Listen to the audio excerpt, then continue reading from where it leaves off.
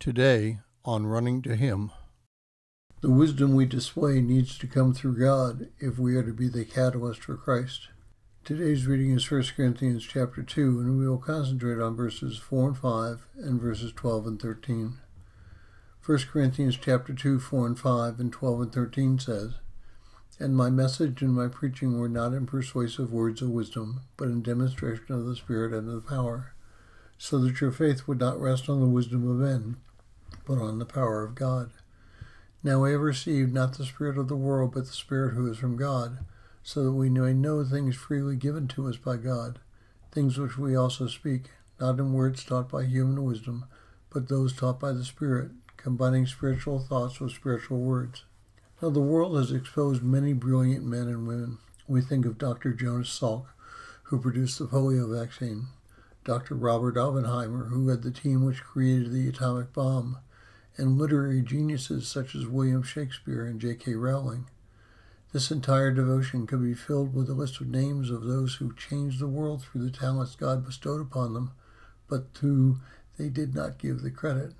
Yet, to my knowledge, none of these people impacted the world as did Macrina the Younger, who trained her brothers Basil and Theodore in theology, Hildegarde of Bingen, who was the first to categorize plants for their medicinal purposes, and Paul the Apostle, Moses, David, and thousands of other men and women who have placed their trust in God and who are led through the Spirit. The difference between the brilliant secularists and those who have a relationship with God is who controls their lives. Are they not controlled through the Holy Spirit or someone else? Please don't misunderstand me. I am not equating those who did not have a relationship with God with active followers of Satan, but there are only two powers in this world, those of the Creator God and those of the created being. Therefore, those who rely on someone other than God for their wisdom rely on the power of the other created being, even only if it's unconsciously. We don't display our relationship with God through our brilliance.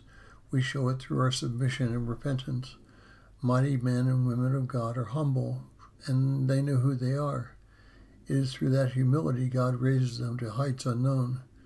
In verse 12, Paul writes that we have received the Spirit of God, so that we may know those things freely given to us by God.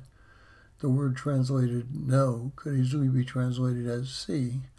Those of us who have a relationship with God see those things given to us by God. That's the difference between living a life through humility and one based on self-centeredness. Those who don't have a relationship with God see themselves as smart, and while that may be true, they are not wise. Wisdom knows from whence it came. We humans can't create wisdom. Wisdom comes from outside of us. Wisdom brings humility, selfless service, a love of the world around us, and a desire to see and do good, not to enrich ourselves, but to build up others. We lead people to Christ through the wisdom God gives us, through our submitting to the Spirit inside of us. We live a life pleasing to God when we learn and practice His wisdom and, in doing so, present Him to the world. Thank you for listening. We pray that today's devotion was meaningful to you.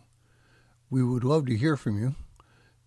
You can use either Facebook or YouTube to like, subscribe, share, and tell others about us.